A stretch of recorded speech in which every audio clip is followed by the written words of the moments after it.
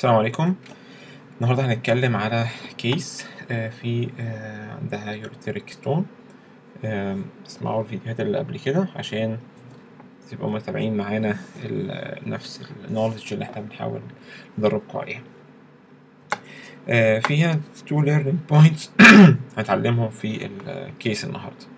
احنا في كل كيس بنحاول قدر الامكان ان نتعلم معلومه جديده او ابروتش جديد او طريقه جديده في التفكير، عشان لما تواجه الكيس دي في البراكتس بتاعك وانت نايب جونيور او ميد سينيور يعني تبقى عارف تعمل ايه.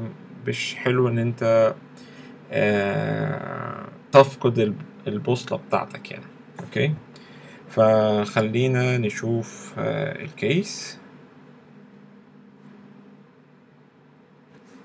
فلو شفنا الكيس وبشتكي من رايت لوين بين، بدأنا اتعلمنا هنبص على الليفت كيدني الأول، نفس السكيمة اللي احنا ماشيين عليها قبل كده، بس احنا هنخش على طول على الباثولوجي بتاعنا عشان ما نضيعش وقت. اوكي، هتلاقينا هنا في دايلاتيشن للرينال بلفس، ومعاه كمان دايلاتيشن في الكاليسيال سيستم.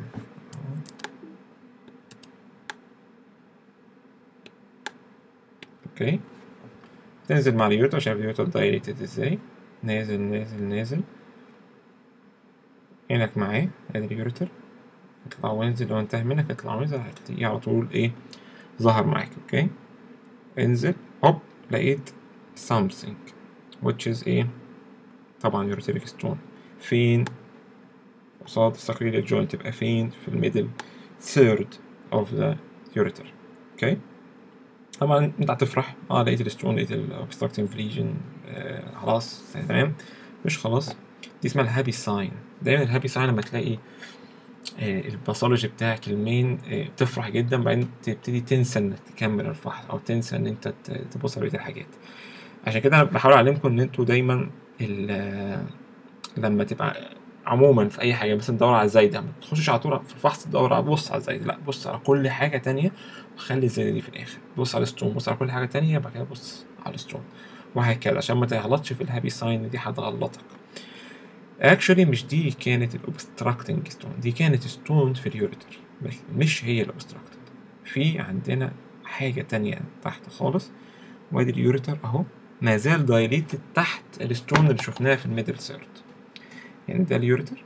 طبعا هو الصورة هنا مش حلوة قوي، كانوا مقللين الكيلو فولت وميلي امبير العين ده عشان يقللوا الراديشن دوز عليه، بس ده أثر على كواليتي الفحص شوية. تمام، ولكن أنا قادر أحكم، يعني ما زلت قادر أحكم، مش محتاج إن أنا أعيد الفحص تاني. اليوريتر أهو دايليتد.